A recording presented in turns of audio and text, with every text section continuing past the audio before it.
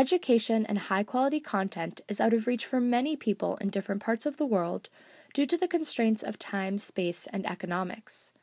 However, with mobile technology, subway commutes, air travels, or waiting for an appointment can become virtual mini classrooms. Arlington Public News interviewed Qualcomm's Senior Director of Business Development, Muhab Ramses, about the technology that Qualcomm develops and the ways it can be used to improve education through connectivity. My name is Muhab Ramses, and I'm a Senior Director for Business Development, covering the area or responsible for the area of Middle East, North Africa, and Central Asia.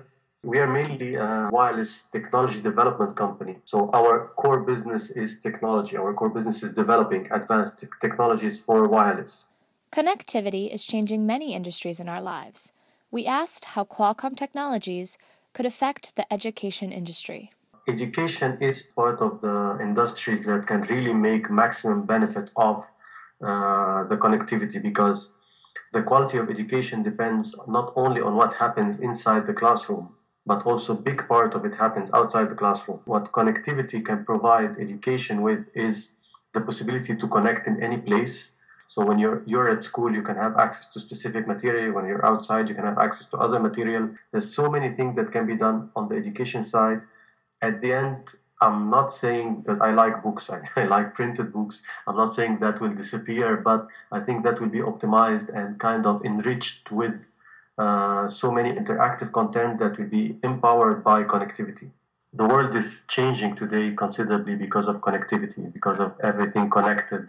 And we sometimes do the mistake of looking at technology as a luxury. Education is the same. It's not really, quality of education is not a luxury. It's what we need today to create a healthy environment and healthy society where jobs are created in a more efficient way. And I think this is the challenge that we are trying to overcome. Mobility isn't the only technology that is improving education. We asked Qualcomm about future technologies like augmented reality that may affect education as well. Augmented reality is based on mixing reality with imagination, or with the non-reality, with the virtual world. The camera or the smartphone will recognize this specific shape, and then it will trigger some sort of action. There are some applications already using augmented reality for education, and I think it can really enhance the education experience. See the word apple, for example, talk about apple, the fruit, and then it pops up, the apple pops up in a 3D format to the student, so he will know exactly what is an apple. And that's just a very basic example of how it can help. This is Lauren Alejandro with Arlington Public News.